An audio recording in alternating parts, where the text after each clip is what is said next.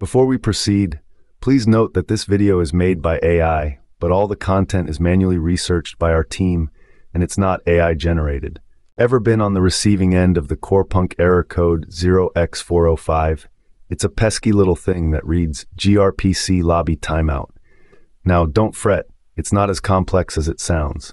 As per the player's complaints when they launch the game, the page loads for a little bit, but then shows this error. After a bit of digging, it appears this error is a server-side issue. This means it's out of your hands. It's possible the developers have temporarily closed the servers, a common occurrence in games that are still in their beta phase, like Corepunk. So, what can you do about it? Here's a simple step-by-step guide to navigate this issue. First, try the age-old trick of restarting the game. This might seem too simple, but trust us, it works more often than not.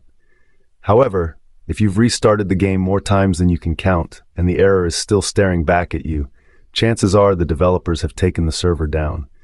In anticipation of these server downtimes, it's a good idea to join the official Corepunk Discord channel.